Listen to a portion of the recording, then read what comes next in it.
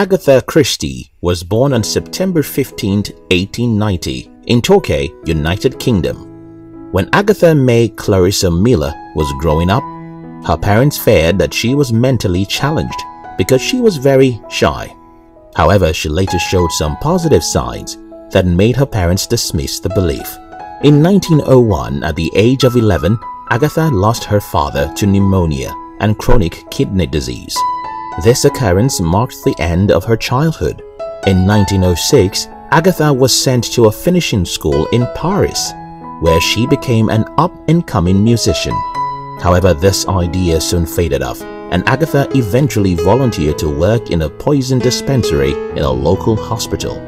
Her experience at the dispensary informed many of the poisoning experience she wrote in her book, The Pale Horse. During this time, many men proposed marriage to Agatha, but she politely declined them all, until 1913, when she met with Colonel Archibald Christie. They both lived happily together, and Archibald would always encourage her writing. Her first book, The Mysterious Affair at Styles, which she wrote at the poison dispensary out of boredom, was rejected by 6 publishers. The 7th publisher kept the book on the shelf for 6 years until he eventually published it. Only 2,500 copies were sold. In 1926, Agatha lost her mother, and this loss sent Agatha into a deep depression. To worsen her case, Archibald asked Agatha for a divorce. The depression became too much for Agatha to bear that she disappeared for 11 days. She was found in a hotel in Harrogate, registered under her husband's lover's name. Although she claimed amnesia, some conspiracy theorists say that this was a concerted effort to embarrass her husband. Agatha met with her next husband, Max Mallowan, during one of her trips to the Middle East, and on September 11, 1930, both of them got married and remained almost inseparable for the rest of their lives. However, her publishers wouldn't allow her to adopt the name of Mallowan for professional purposes. Agatha published a novel, Curtain, in 1975 and Sleeping Murderer in 1976, the year she died. Based on her request, she was given a small funeral. Before her death, Agatha had written 76 novels, 158 short stories, and 15 plays, all of which were marked with her ingenuity and literary flair. All of her books always broke the rules of the mystery. Her detectives broke away from the stereotypes created by Sherlock Holmes and Augustin Dupin. She shattered boundaries no one dared or even thought of crossing. She also reinvented the detective novel.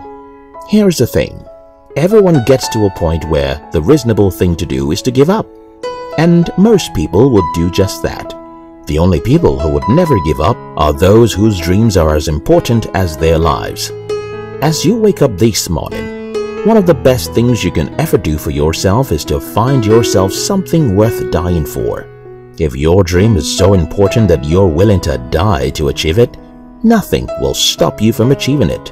The biggest pitfall on your way is the thought of ease.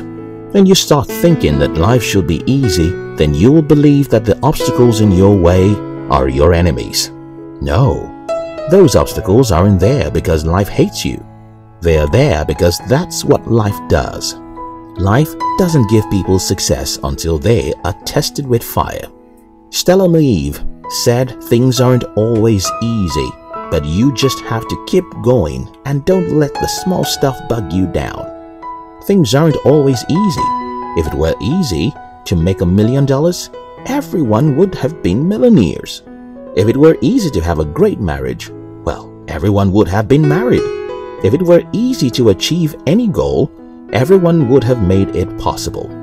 But it wasn't, and that's why only 3% of people achieve their dreams. The 3% are those who won't give up in the face of rejections, failures, setbacks, and confusion. Dale Carnegie said most of the important things in the world have been accomplished by people who had kept on trying when there seemed to be no hope at all. Don't forget to share this video and subscribe to our channel. We love you.